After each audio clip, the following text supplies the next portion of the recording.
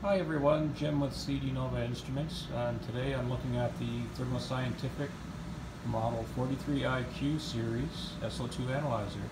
This is the next generation after the Model 43i, and this unit has a centered touchscreen, and right below it has a USB port. So now you can get the data simply by putting a thumb drive in here and doing the USB download, instead of having to have a laptop connected to it, which you can still do.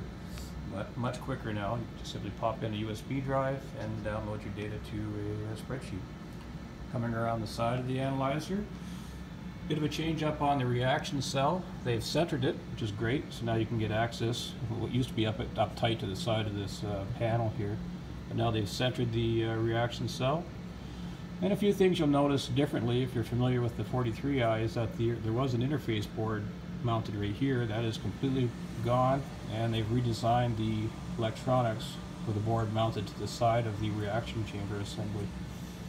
The flash lamp is on the front end, used to be on the back end of the instrument in this corner in the previous instrument, but now easy accessibility on the front end with the lamp just inside of here.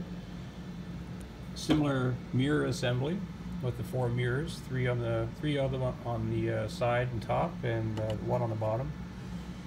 PMT assembly is still on the top of the reaction cell housing, PMT socket.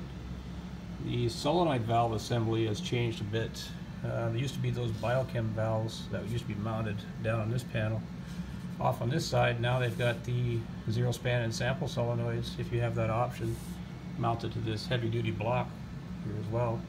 You can still get the permeation oven option. This one doesn't have it, but you can see the 4 holes right here for that option of the permeation tube daily spans. Coming around the back of the instrument, you've got the sample port, spanning, zero in, and the exhaust port, and plenty of extra blank ports for other options as well. So the way Thermo has done this, they have options for fans. If this was a NOx analyzer, there'd be a fan here and another one here as well. So it's very modular, easy for them to manufacture. So this is the SO2 cooling fan on the bottom right panel here. Looking at the back electronics, this analyzer was purchased without the RS-232, the analog outputs, and the digital inputs as well. So you have the option now of not buying these, which helps you reduce the cost.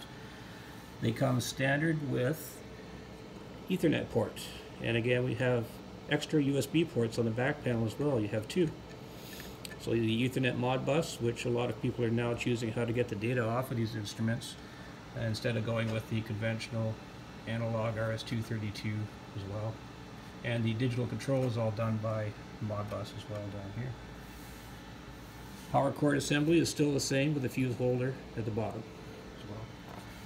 Coming around the other side, again, if you're familiar with the 43i, you'll see quite a difference here. Looking down inside, you can see that none of the options are in here for the digital input control, status alarm relay outputs, the analog outputs, or the RS-232. So you can see the 3 sockets where all those boards would go. So it can be purchased without any of that, and to help you reduce cost. The motherboard assembly has been redone, so now we have a different CPU board here as well, assembly. And the power supply is a bit different as well from the I series. So lots of changes on the electronics. And back around to the front. And the one last thing you can do to get at the display, if you have to service the display, you can simply pull the front panel off of this analyzer for easy access to the display if you need to service it as well. So that's the 43iQ SO2 analyzer. If you have any questions, just post comments and I'll try to respond. Thank you.